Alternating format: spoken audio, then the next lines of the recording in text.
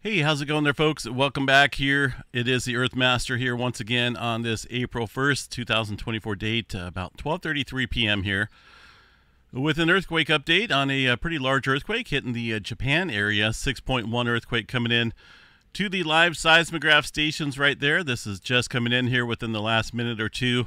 USGS has not picked up on it, as you can see there on the map, but they will eventually. I am certain about it. EMSC, the reporting agency here. Let's see what they're saying about it real quick as we pull up the world map. And we'll travel over here. There it is, 6.1.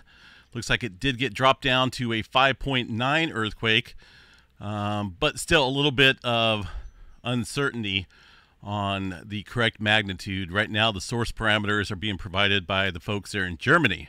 So USGS has not issued anything on it yet. But looking at the seismograph station, definitely looks like a 6-pointer from the reading here on that live seismograph station near Japan. So we'll check back on that.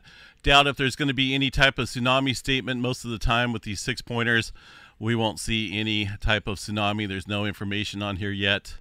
But for now, 6.1 earthquake coming in to the Japan area.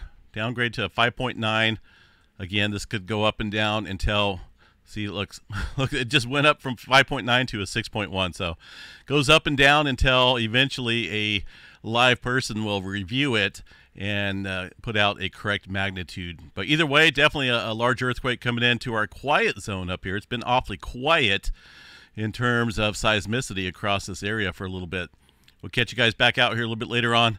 Have a good Monday.